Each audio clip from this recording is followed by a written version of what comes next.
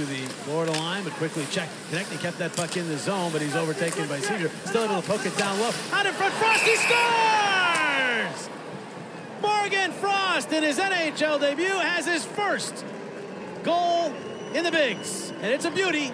And the Flyers back within 2. It's 4-2. What a move. The patience and the calmness for a guy in his first NHL game. Team down by 3, and watch this set of hands on Frost. I mean, that's just amazing. What a shot.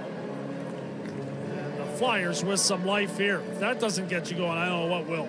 Just an outstanding play by Morgan Frost, and a good job in the Flyers on the entry into the zone. Second effort by Konechny to get the puck to him, and Bobrovsky down and out misreads the play, and a lot of it has to do with the hands of Frost. I think Bob there thinking